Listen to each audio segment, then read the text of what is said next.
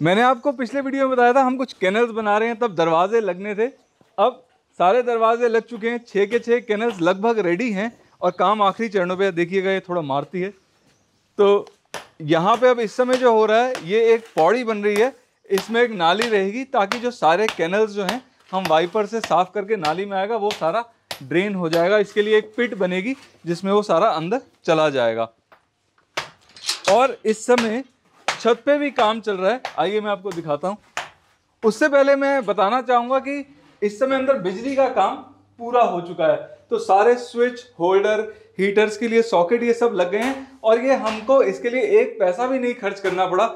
हमारा पिछला वीडियो शाहपुर के एक संजय राणा जी हैं, उन्होंने देखा, वो आए, उन्होंने विजिट किया, तो उन्होंने ये सब कुछ हमें डोनेट किया है और उन्होंने सीमेंट की बोरियां भी दी हैं। खैर, और छत पे इस समय क्या है, इंसुलेशन का काम चल रहा है। तो हमारे एक मित्र हैं राजीव जी गग्गल में, उन्होंने सारा ग्लास वूल भिजवाया है। तो ये जो हमारी सारी वेल्डर टीम ही है, इन्होंने ये ग्लास वूल बिछा रहे हैं। तो हर कैनल के ऊपर सीमेंट की एक चद्दर है, उस चद्दर के ऊपर एक ग्लास वूल की परत बिछेगी, उसके ऊपर फिर एक सीमेंट की चद्दर आएगी, तो एक सैंडविच सा बन जाएगा जिससे अंदर इंसुलेशन भी मिलेगी और जब कुत्ते भौंकेंगे तो वो आवाज़ थोड़ी दब जाएगी।